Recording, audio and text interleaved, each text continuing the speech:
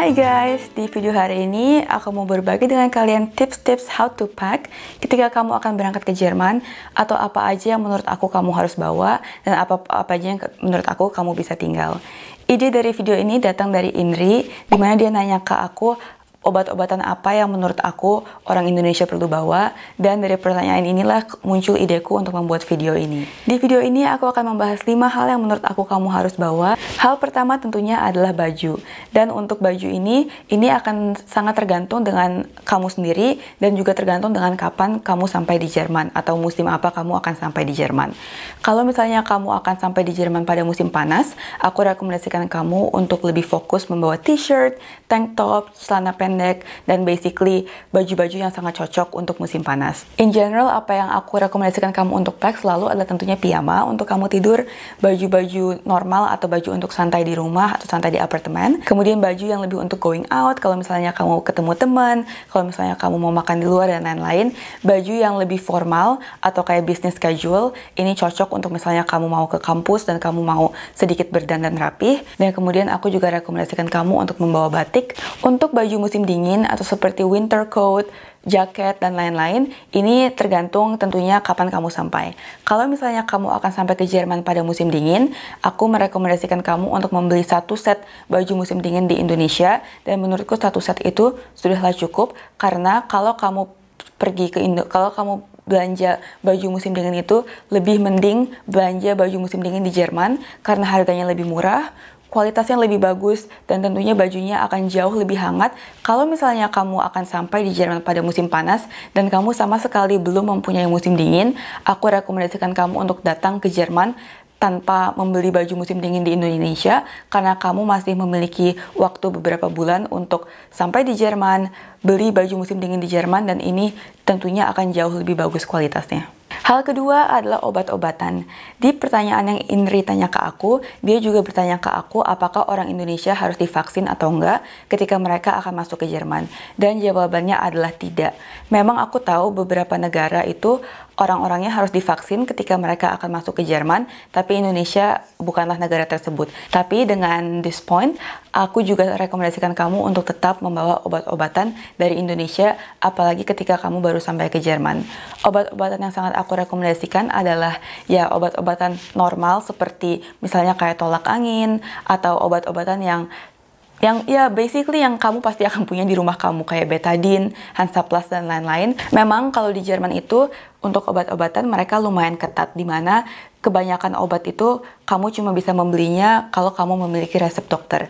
Tapi seperti aku bilang, ini adalah obat-obatan yang khusus untuk penyakit yang khusus. Jadi kalau misalnya kamu ngomongin tentang batuk, pusing, flu, sakit kepala, dan lain-lain, kamu tetap bisa pergi ke apotek untuk membeli obat ini tanpa resep dari dokter. Dan apa yang menurut aku kamu harus bawa juga adalah obat-obatan yang spesial untuk kamu. Jadi kalau misalnya kamu adalah orang yang misalnya kamu punya vertigo dan kamu memiliki obat spesial dari dokter kamu, aku sangat rekomendasikan kamu untuk pergi ke dokter kamu sebelum kamu berangkat dan minta resep obat ini atau membawa obat ini sebelum kamu berangkat. Apa yang aku tidak rekomendasikan untuk bawa adalah obat-obatan normal yang dalam kategori sirup, karena kalau misalnya ada apa-apa di koper kamu, ini bisa tumpah, bisa misalnya botolnya pecah, dan ujung-ujungnya semua koper kamu akan basah kena obat ini. Yang ketiga adalah perawatan kulit dan perawatan mandi. Mungkin untuk perawatan kulit ini mungkin lebih untuk ke perempuan-perempuan yang mereka membutuhkan misalnya krim untuk muka mereka dan lain-lain.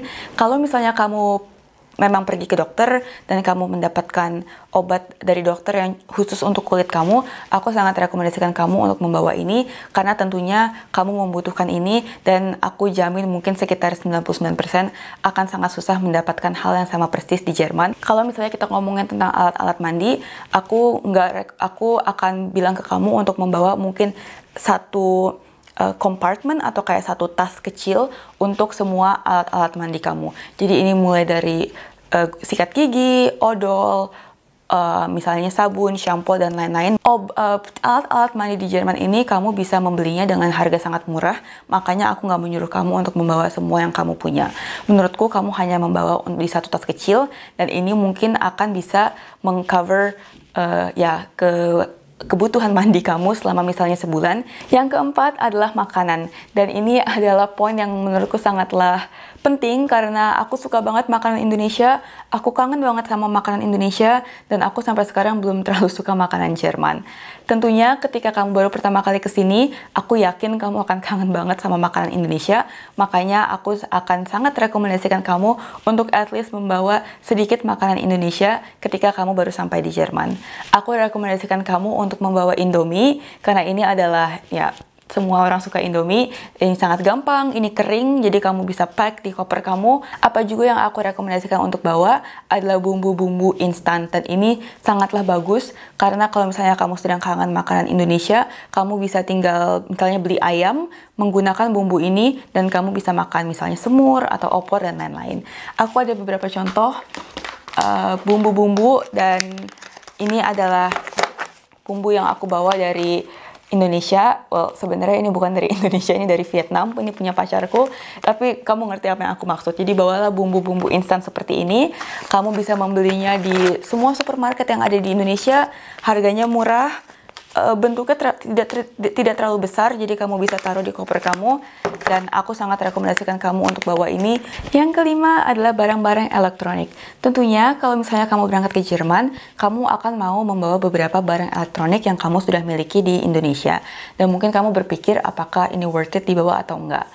Dari pengalaman aku sendiri, atau my personal recommendation, adalah untuk membawa barang-barang elektronik kecil yang lebih personal. Jadi misalnya seperti HP, laptop, tablet, kamera. Ini aku rekomendasikan kamu untuk bawa, karena tentunya ini adalah barang yang bukanlah barang yang murah, dan ini adalah barang yang lumayan personal yang kamu akan gunakan setiap harinya. Aku sangat tidak merekomendasikan kamu untuk membawa barang-barang yang sangat besar seperti misalnya TV, layar komputer, printer, karena tentunya ini sangatlah besar dan kamu akan pasti nanti akan ribet untuk ngepacknya di koper kamu, atau kalau misalnya kamu mau bawa TV kamu ke Jerman, kamu ujung-ujungnya pasti akan harus bayar ekstra karena ini ukurannya sangat besar dan lain-lain.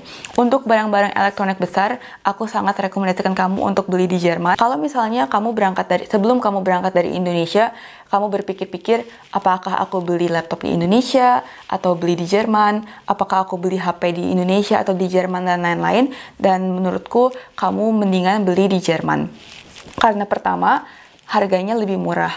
Aku pernah membandingkan harga untuk membeli laptop di Jerman dan di Indonesia, dan surprisingly, dan aku beneran kaget, di Jerman jauh lebih murah belinya daripada beli di Indonesia. Kalau ngomongin dengan HP, basically alat elektronik, aku jauh lebih bilang ke kamu mending beli di Jerman karena harganya murah, dan kalau misalnya ada masalah apa-apa, kalau misalnya laptop kamu rusak, kalau misalnya kamu beli di sini, kamu bisa bawa barang kamu ini ke tokonya dan mereka akan ngecek dan membenarkan barang-barang ini. Kalau misalnya kamu udah beli di Indonesia, mereka sayangnya garansinya nggak akan di cover di Jerman. Oke guys, jadi itu video aku hari ini, dimana aku membahas dengan kalian apa yang kalian harus pack dan apa yang mungkin kalian bisa tinggal ketika kalian sedang mempersiapkan perjalanan kamu ke sini. Aku harap video ini berguna untuk kalian. As always, jangan lupa leave a comment di bawah video ini. Kalau kamu ada feedback atau ada pertanyaan, jangan lupa like dan subscribe. Dan aku ketemu kalian di video aku selanjutnya. Bye!